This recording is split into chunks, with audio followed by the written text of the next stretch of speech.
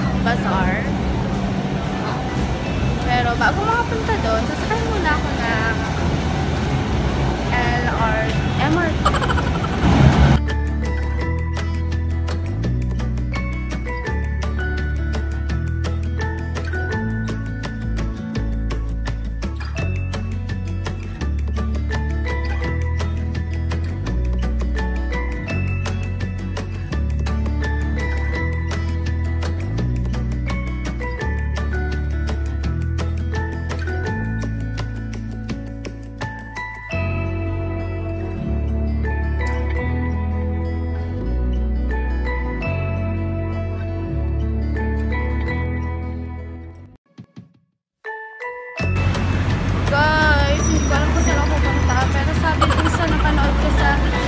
Instagram nila, diretsuhin ko lang daw kung dinadaanan ko. Wait, kita ko sa inyo.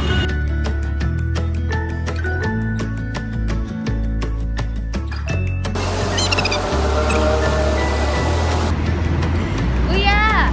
Saan po ba yung papuntang 11 Central Bazaar Mall? Opo, sa Bazaar. Diyan pa ka diretso. Itong mga may tumanang ka. Opo. And then may signboard na. So, diretso po ako dyan, tapos kanan. Opo, kanan. Opo. Sige. Salamat po, kuya. Signboard na. Sige. Salamat po. Hindi ko ang dami pumunta ngayon. Well guys, yung Trendsetters Bazaar na pupuntahan ko, 3 days yung open. Ngayon, November 10, 11 hanggang 12 sila. So, same dito pa rin. Pero if ever gusto nyo pumunta, kung hindi ka available ngayong month, kung hindi ka available sa 3 days na sinabi ko, eh di pwede ka pumunta sa December. Ayun. Ganda pala dito guys. Ganda pala dito.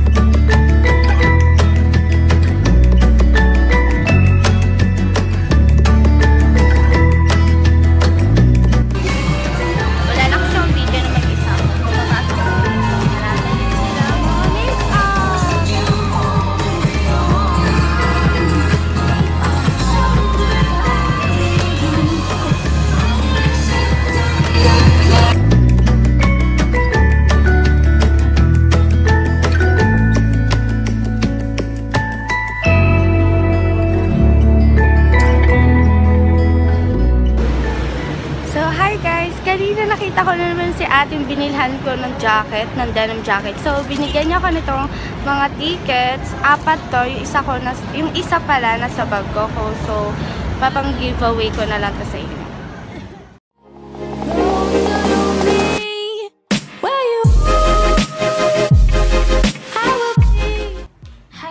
It's me again, Jemah Jems, and welcome to my next vlog. So, kanina pumunta ako ng Trendsetters Bazaar. Ito yung next bazaar nila after nung September and nung November something. So, ito yung mga napamili ko sa bazaar ngayon. Medyo marami sila. So, let's open them. Una, itong nabili kong ano siya? Pants galing sa H&M ata kasi naka-sale sila doon. So, overrun siya na H&M and it cost 100 pesos. So, ayan siya, white. White siya. Maganda siya kasi degarterized. So, ang size ko dito is small. So, ang next na nabili ko sa Trendsetters Bazaar is itong clothes. Cutie-cutie niya kasi favorite ko mga pastel color. So, ito, pastel pink. Ayan siya. Mahilig kasi ako sa square pants. Pero square pants ba yung tawag? Square pants ba yung tawag dito? Yan. So, ito siya. And ito, nabili ko siya kay JCA Clothing. So, may bandang front kasi siya. Ata yun. So, ito, nabili ko siya ng worth 200 pesos o 250 ata yun. Nakalimutan ko na. So, ito to. Isa to. Kasi, nag-iipon ako ngayon ng mga susukotin ko or I mean, dadalhin kong damit sa Thailand. So guys, isa sa mga rason ko kaya pumunta ako ng bazaar is i-visit yung stall ni branded clothing doon. So, ito yung nabili ko sa kanya. Ito, yan. Hindi mo siya makita, guys. Sorry. Ayan. So, ito, it cost 500 pesos. Tapos may mga damit din siyang binibenta doon. So, tatry ko muna siya. Ito kasi, sa Instagram ni branded clothing, nakakita ko din mga pastel colors, may white siya, meron siyang dito, may tinry ako dun na as in blue. So, ito yung napili kong color. Ayan, maganda. So, sabi kasi sa akin, ito yung mabenta sa kanila. Actually, guys, marami pang nagbibenta dun ng mga different na jacket, katulad nito. Katabi lang din ni branded clothing is nagbebenta rin ng mga jackets. So, pwede, so marami kayong choices na makikita sa bazaar na ngayon. So, guys, ang next na nabili ko naman is from That Chic Shop. So, ito. Yan. So, ito yung nabili ko sa kanila. Ito. Itong damit na to. Actually, nakita ko siya sa isang mall sa SM ata. So, sabi ko, parang ang ganda ng damit na yun. So, naalala ko to. Pumunta ang Trendsetters. So, ang ginawa ko is, pinili ko na lang siya. And, nagustuhan ko naman kasi si ate, sabi niya sa akin, usually 500 daw to sa mall. So, sa kanya daw is 150. Pero, marunong kasi tumawad si ate Jemah mo. So, tinawaran ko to and bili ko siya ng 130 pesos lang. Can't wait na gawin ko siyang OOTD. So, next naman na nabili ko sa mga damit is ito. Sorry guys, sobrang gusot na siya. Yan.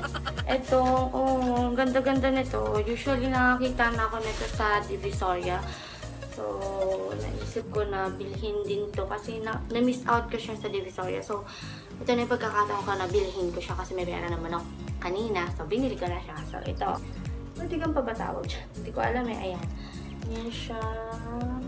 And ito pala, 150 siya. So, nakalimutan ko na kung saan ko ito bilhin. Basta, dun lang naman sa bazaar na yun.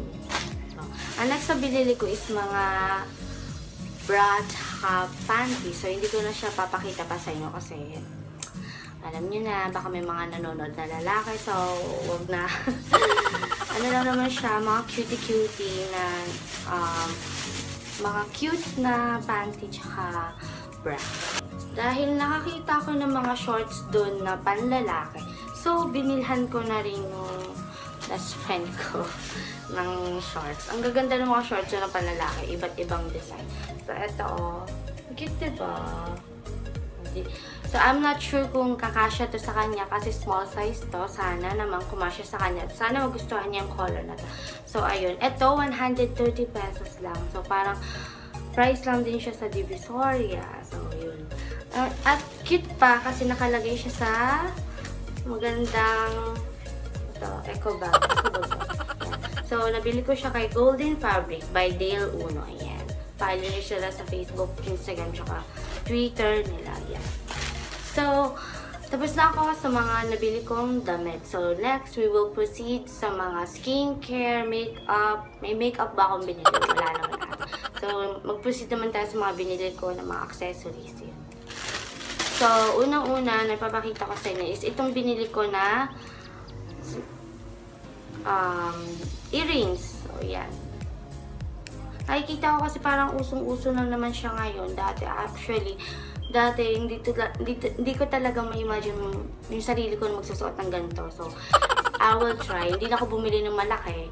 So, ito na lang maliit. So, ito, 50 pesos yan. Usually, nakikita rin natin sa ibang mga store. So, next na nabili ko is itong, oh my god, ito, favorite ko to sa lahat ng mga binili ko, is itong shades. Ayan. So, ito yung mga favorite ko sa mga nabili ko. Bukod sa mga damit na napili ko at nabili ko. So, itong shades, ayan. Diba, ang ganda niya. So, alam niyo naman guys, hilig ko talaga ang pastel. So, yun, binili ko to. So, yung isa is ito. So, excited ako suotin sila lahat. Ayan. Ayan, nasuot ko na pala siya. Char!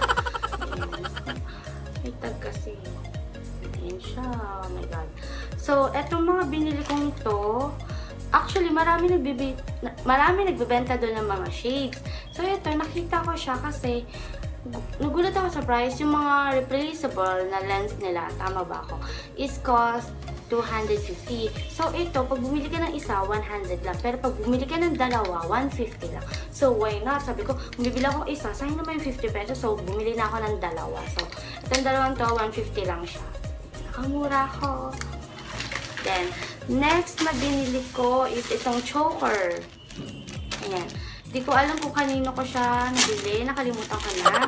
So, ayan. Marami na kasi akong choker ng mga black. So, gusto ko naman mag-try ng white na choker. So, oh my god. Ayan siya. Ganyan siya. Accessories lang din. So, ito, bili ko lang siya worth 80 pesos. Pero, actually, parang yung price na kung titignan mo, parang 50 pesos lang o 30 pesos. So, yun. Pero, okay na yun. So, next na nabili ko sa accessories ay wala na. So, bumili pala ako ng mga skincare products. So, itong si ate, nakita naman ako na pumunta ako sa kanila. Kasi, dito, siya lang mag-isa sa stall na yon. Parang, sabi ko, tatry ko nga ako ng mga binibenta. Naisip ko na i-visit kong si ate at bumili sa kanila. So, marami silang tinitinda. Papakita ko na lang sa video dito sa baba. Bumili ako ng makeup setting spray. Gusto ko i-try kung maganda tong setting spray na to. Ito, ayun. Ang setting spray na to is Skin Line. So, yun. Ito nga pala. Ito, 200 pesos to. Kaso, dahil buraot si ate mo dyan. So, nabili ko lang siya ng 150. Talagang tinawad-tawaran ko to kay ate. Kasi sabi ko, ate, bibili pa naman ako ng isa. Kung may mahanap ako na gusto kong bilhin. So, sabi ko, sige no, tawaran niya ako dito. So, mabait naman si ate. Tinawaran niya ako. So, next, itong Honey Lip Scrub. Ito. Yan. So, ito, sa kanila din, kay Skin Line din, kasama nito, binili ko siya worth 70 pesos. Pero usually ito 100 pesos talaga to. Natawaran ko na naman kay ate. Bumili pala ako ng case ng cellphone. Ito, papakita ko na lang sa inyo kung ano mga case na binibenta nila. So, ito yung isa na nakita ko nagandahan ako. Kasi yung iba, usually meron na ako. Tsaka, marami kasi akong case. So, bakit pa ako bibili? Pero, na-tempt ako kanina na bumili ng case. So, binili ko tong case. Sabi ni ate sa akin, shockproof daw to. So, ayan. So, ayun lang guys yung nabili ko sa bazaar ngayon. Usually kasi dati, konti lang ako bumili. Siguro ngayon lang ako bumili na napakarami kasi sa tingin ko marami naman ako nagustuhan. Pero, ito na yung thoughts ko about sa Trendsetters Bazaar. Usually kasi, ang mga na-held na bazaar dati is na-held sila sa Mega Trade Hall, kung hindi doon sa World Trade Center. So, ito yung first time ko na pumunta ng bazaar na hineld nila sa Element Centris Mall. Usually kasi, mas convenient siya sa akin ngayon. Kumbaga, dati kasi, pupunta pa ako ng World Trade Center sa may Pasay pa yun. Tapos, ang mahal pa ng ticket nila dati, that cost 100 pesos. So, ngayon, 50 pesos lang siya. So, naisip ko na, oh, parang may changes na ngayon sa mga ticket. Pag pumupunta ako sa mga bazaar nila, napakaraming choices. As in, ang dami mong gustong bilhin. Yung mga favorite na binibili ko sa online, gaya ni Jukaykay, ni Purple Line, ni Kirin Kirin, sila. Naisip ko kasi, parang ngayon, yung bazaar ngayon, napaka-konti lang ng mga online shop na pumunta. Nanibago lang ako kasi dati, as in, alam mo yung tipo, buong World Trade Center, as in yung place na yun, punong-puno, as in, alam mo yung tipong ilang columns na yung madadaanan mo. Napaka-konti lang ng talaga ng choices, wala masyadong maganda, pero okay naman din kasi at least yung mga iba na mga baguhan lang sa akin sa paningin ko. So, parang sabi ko, parang okay na rin. Parang ganun. So, sa price naman, okay naman yung price. Ganun pa rin kung anong price nila sa online, ganun pa rin naman. Pero usually, binabawasan nila kasi meron silang tinatawag na flash sale. Kung kunwari, pumunta ka doon ng, kung kunwari para bumili ka ng 5 to 7 ata yun. Kasi kanina, 5 to 7, flash sale nila sa mga clothing line. Lalagay ko na lang dito. So, ayun. So, kanina kasi, yung mga binibilihan ko, yung iba sa kanila, binigyan nila ako ng mga calling cards nila. And, sobrang natuwa talaga ako dito kay Branded Clothing na as in, binigyan niya ako ng complimentary ticket. So, ito yung mga tickets na binigay niya. 4. Yan. So guys, sasabihin ko yung mga dates kung kailan magkakaroon ulit sila ng bazaar. So sa December 9 and 10, magkakaroon sila ng bazaar sa Elements Centris doon ulit. So December 12 and 17 sa Metro 10 Convention Center. Tapos sa December 21 at 23 sa SMX Manila Hall 2. Sa next year, January 5 to 7 sa Mega Trade Hall 1. So guys, kung may time kayo, visit them. Talagang malulula ka sa mga magagandang damit na usually nakikita lang natin sa online shop. Doon naman may mga sale naman sila, may mga discount sila. So try your best na maka-discount sa mga damit na bibilihin nyo, sa mga accessories, o kung ano man yung mahanap nyo gusto nyo bilhin sa stall nila. So yun, try your best. So guys, thank you so much for watching. I hope na nabigyan ko kayo ng magagandang thoughts about sa bazaar na hineld ng Trendsetters. Try nyo din yung mga iba pang bazaar na hineld ng iba pang mga nagbabazar. So, ayun. Thank you so much for watching. If you like this video, give this video a thumbs up.